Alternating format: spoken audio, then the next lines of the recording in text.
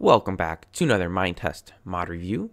Today we are looking at the Laser Distance Meter 32 mod, or as it's a little more easily abbreviated to LDM of 32.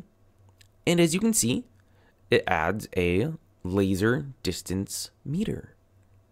Quite fitting for the mod name. And the reason for the 32, because maximum distance it will measure out to is 32 nodes. So let's just take a quick peek-see at how this works. So it can be toggled on and off by right-clicking. And if I position myself, there we go, a little easier to see. Gives you some info text saying off in the upper left corner. And when it's turned on, it says distance 19 meters. So there are 19 spaces from this node to this block here. It does not count this block, and it does not count the block that the LDM is sitting on. So it's the open spaces between this and an obstacle. And if I take this block out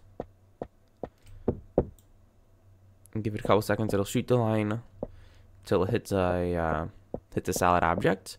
And if we come back here and take a look, it'll tell us out of range. There we go, a little easier to see that, because it is more than 32 nodes away.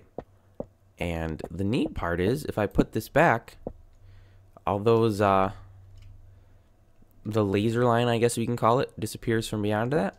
And when we run back to the LDM here, it now tells us the distance is 19. You can break this with a pickaxe. I don't know if you have to use a pickaxe. It might work with an axe or a sword as well, but you can't break it by hand.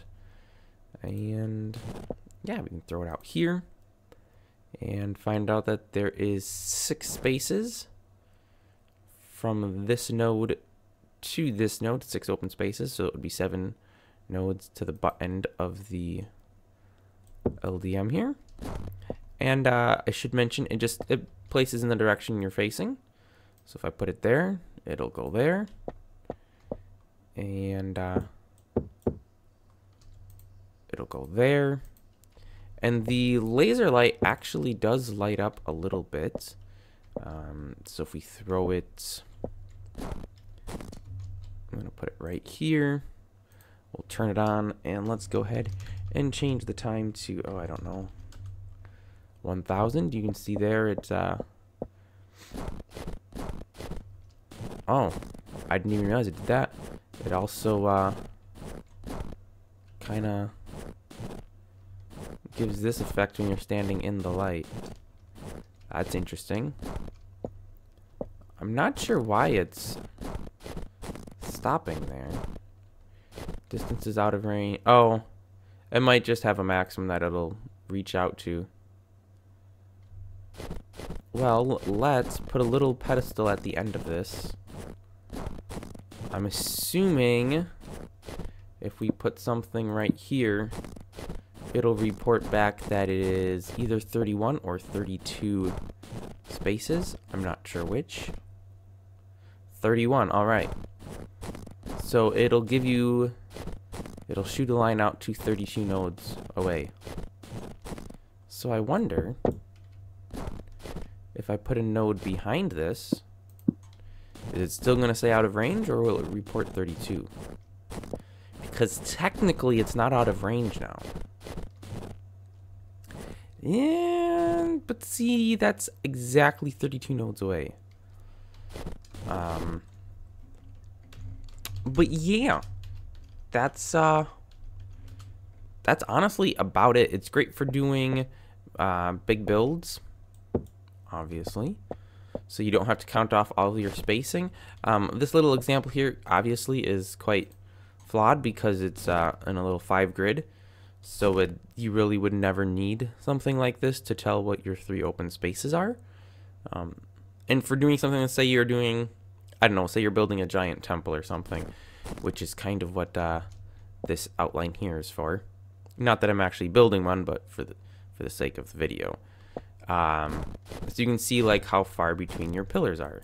So if I take this out of here And we, whoops, pop it right here. This is 19 nodes, which means it's 20 nodes from that pillar to this pillar. So we could go, say, there.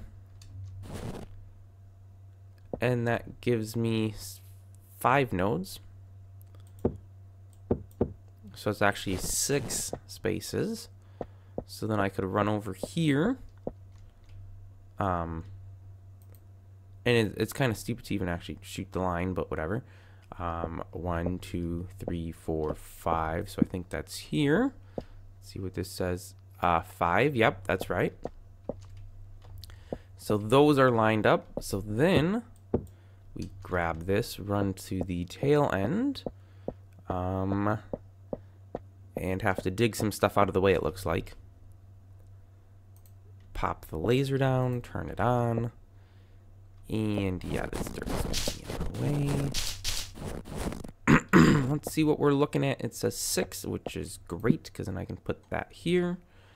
You know, you'd probably want to get rid of the dirt too, but meh. I don't have time for that right now. Alright, so let's just continue this here line along. Alright. We'll hop up here. Do that. I should have counted, but we'll try this. 3. Yeah, let's try a little more. Like that. Hey, it's 5. And now that means that this pillar and that pillar should be perfectly in line. So to... Oh, actually, you know what? I'm an idiot.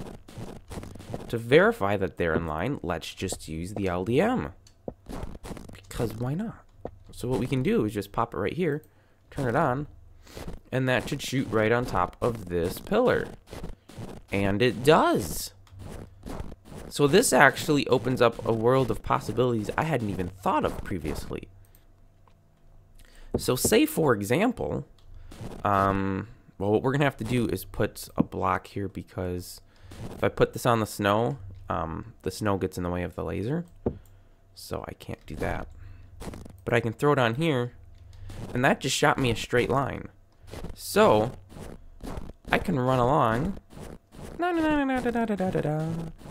I can just be like, yeah, we're just going to throw a block here. Because we just want to have a straight line, it doesn't really matter where these blocks are distance-wise. We just want them to be in a row. I don't know, say maybe we're making a road or something. And eventually it'll all be filled in, but we're just putting some, like, temporary markers in place so we kind of know where the road's supposed to be or something, you know. So we can do that and just have a straight line.